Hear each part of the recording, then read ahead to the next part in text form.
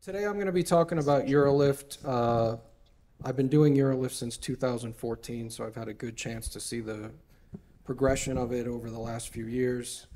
And you see the talk is titled Back to Basics, and we'll get to that in just a moment. These are my disclosures.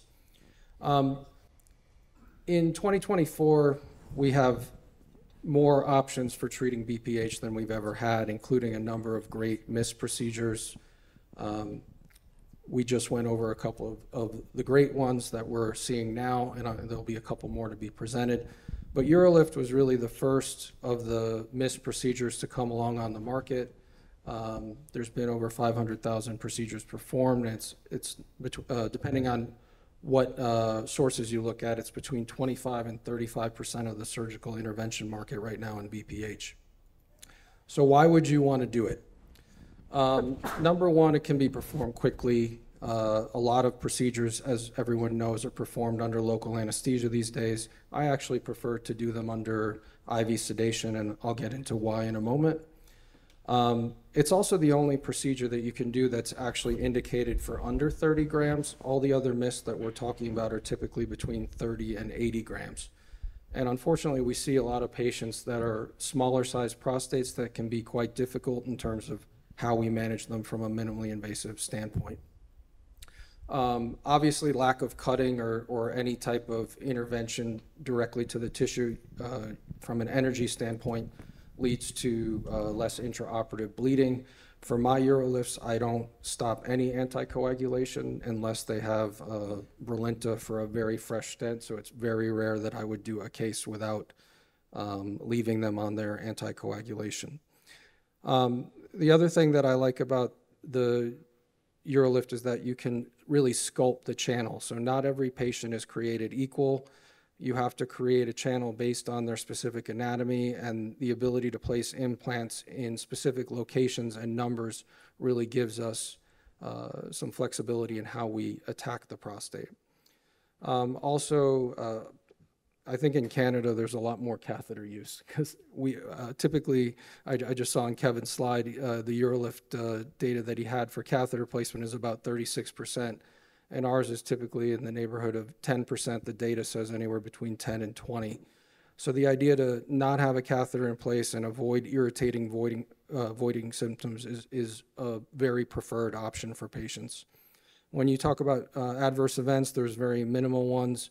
Everybody's familiar with the normal irritative symptoms, dysuria that we get, but no erectile dysfunction, no ejaculatory dysfunction, no leaking. And we'll talk about stones in a minute because I think that's more a function of the technique than it is of the therapy itself. There's also low dropout rates for Urolift. At 5 years, it's 8.6%. So this is a compelling procedure to look at. Here's just a brief look comparing Resume and Urolift head to head. They both have about the same IPSS reduction. It's obviously better than medicine. In the flow rate, the water vapor treatment tends to be a little bit better. But what I want to focus on and why the talk is called Back to Basics is really this 13.6% retreatment rate at 5 years. This was initially from a paper in 2017.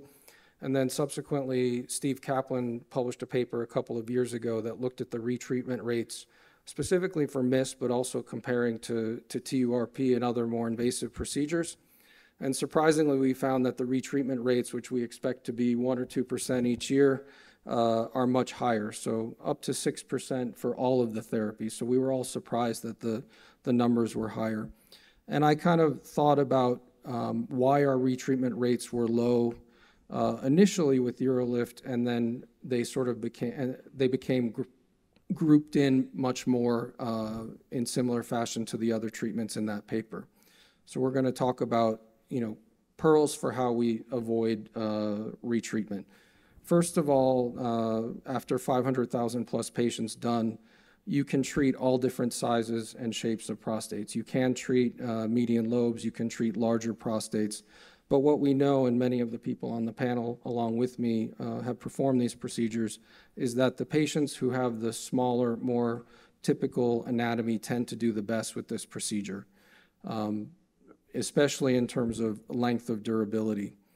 And it's interesting that we just had the talk about what we do for our preoperative workup. I think the biggest thing you can get fooled by when you're doing a Urolift is not knowing if there's a middle lobe or not. Some patients, if they're not getting flexible cystoscopy before and they're just going straight to the procedure, you get fooled and you end up having to put more implants than you want. So I always do a preoperative flexible cystoscopy, and I also usually do a truss. The purpose of that is you want to really know the distance between the capsule of the prostate and the urethra so that you know that the implants will get out far enough to have a good compression effect.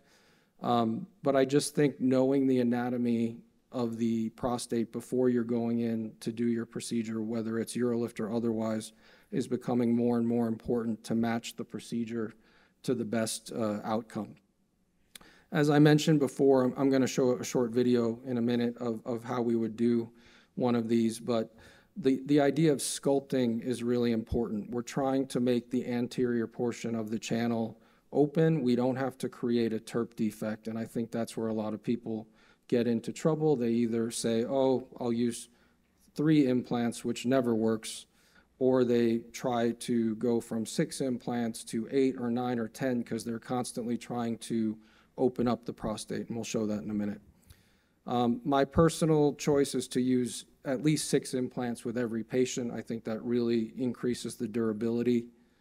And any implants that you place near the bladder neck, which was something that we did early on, often can lead to a capsular tab migration and then stone formation. So if there's any knock on Urolift 10 years out after since it's been brought into widespread use, it's that you form stones in the bladder, and then you have to go back in, take those stones out, take those clips out. If you avoid coming close to the bladder neck, you basically don't have that problem. The other thing is you don't want to be placing implants posteriorly. That's where your neurovascular bundles are at the 4 and 8 o'clock position, and then just nothing near the rectum.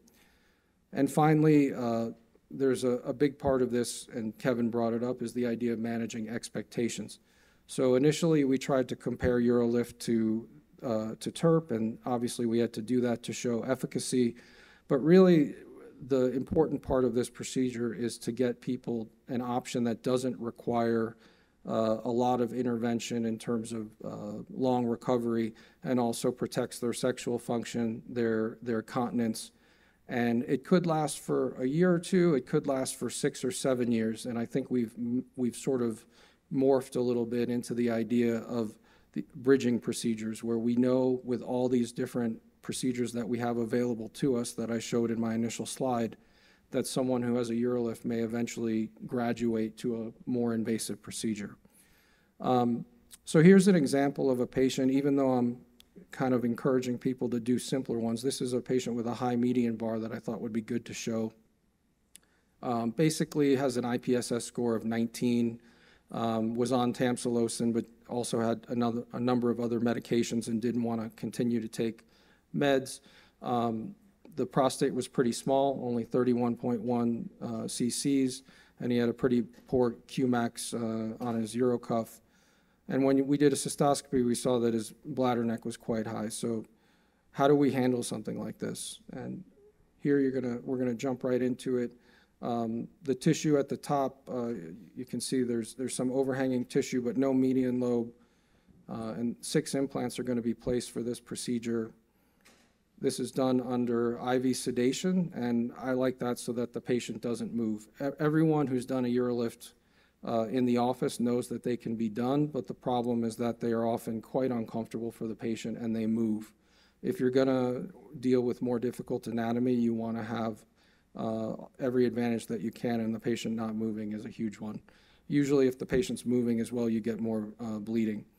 So here, if you notice where the implants are going, they're more, this is called a stacked procedure, so we're stacking implants along the lateral aspects of the prostate, but higher up in the, here it's at the 10 o'clock position.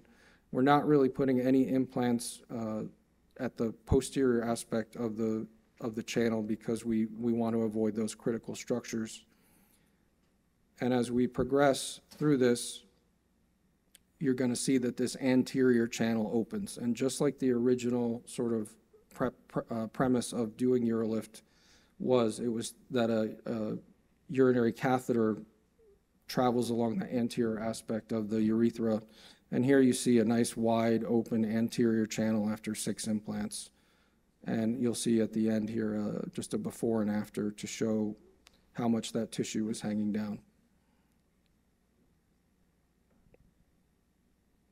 So that's what it looked like on the left before, and then after, a nice wide channel. Thank you very much. And before I leave the stage, I just want to say thank you to Dr. Kim and Dr. Flynn for organizing a great first meeting. Congratulations.